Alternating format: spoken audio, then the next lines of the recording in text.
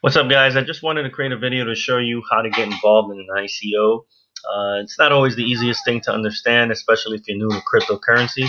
So I just wanted to create this video basically focused on that.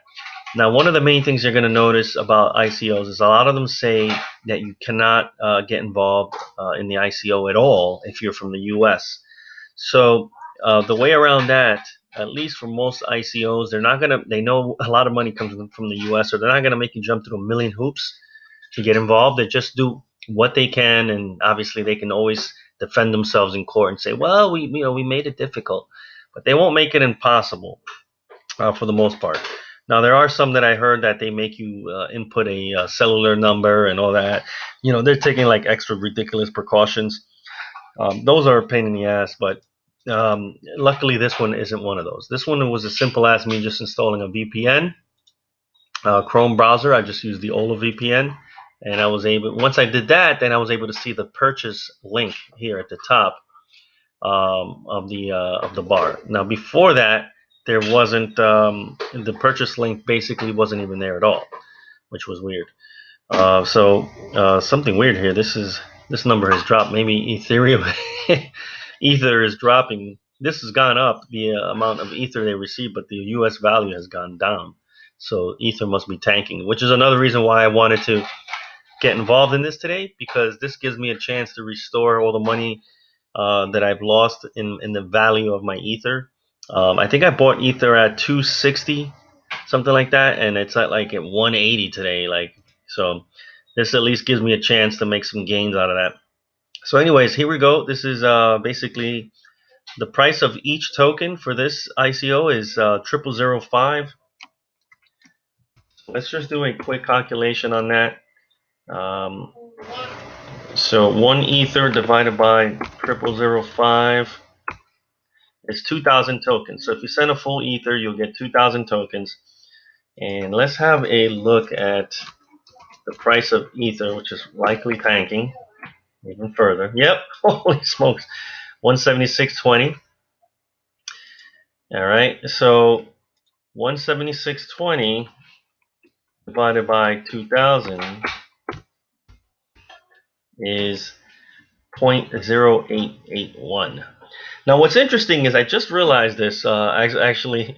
So the further Ether goes down, the better we are actually. It's weird because they have made this, because they're not changing the price of their token per token or whatever as far as Ether is concerned.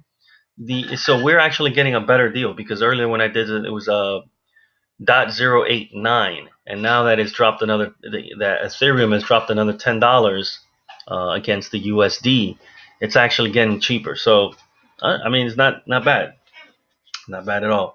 So it means that I'm going to pick up these tokens a little bit cheaper. At least that's what I'm thinking right now. Maybe later on I'll put it in the comments if I'm totally wrong about that. Anyhow, so almost at 9 cents a token is what the price is there. So what we want to do is grab this address. We're going to go to my Ether wallet.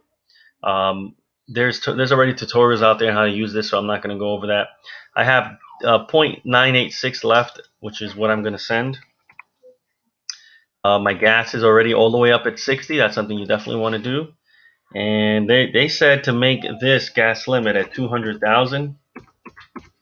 Not exactly sure what that does, to be honest.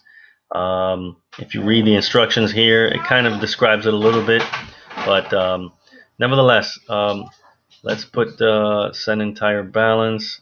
So the most I can send after the gas that I'm going to pay is .97 blah blah blah blah, whatever these numbers are here. Now I'm curious as to what is it. Let me pause the video. I just want to see what it is that I'm actually paying in fees. All right, so I did the math real quick, and it turns out it's .012 is what I'm paying. .012 Ether, that is. .012. Wow. So I'm paying $2, a $2 fee for this. Now, for as far as the price, the fees to transfer to get this. Now, the reason why they suggest this is so that you can guarantee yourself getting in. This obviously is not an ICO that's like a 10-second ICO, or else I wouldn't have bothered making a video. This ICO is likely going to run all day, so that's why I have a little bit of time. and I likely didn't have to, pay that much in fees, but I don't want to take any chances, and then it comes back to me and I didn't get in, so I don't care about paying $2. So there it is. Everything's set up here, and now that's it. I'm just going to hit generate transaction. There's some blibbly gob there, and then this last click is the one that actually confirms that I'm about to send that money. So now, one thing you want to do is double check that address. 0x and ends in C17. So let's go back. 0x C17. Perfect. Yes, make the transaction. Bam. So I just sent off. I just sent that off. Check TX status. And there it is. And that should be it. In a little bit of time, I can hit this button, and it'll go green over here, pretty much letting me know that it was accepted. Now, the important thing is usually with ICOs, you're not going to receive the tokens in your wallet right away. It takes some time, but when it does show up, it'll show up here. The ICO always explains how long it's going to take. Sometimes a few days. They'll send you like an email letting you know when to look for the tokens. But when they do appear, when they tell you that they're there, this is where you basically go. Then you hit show or tokens. I don't even think you have to click on this. So it should show it right here, actually. All right, that's pretty much it.